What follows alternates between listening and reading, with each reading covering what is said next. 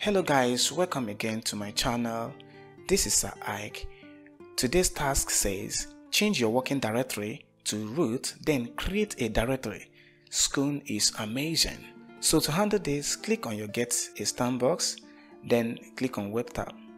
So we first of all have to change to root directory and to cd root.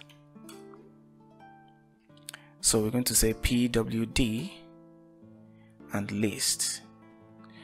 Okay, so here we're going to actually create the folder.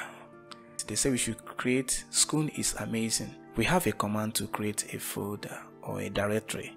So, and that command is mkdir.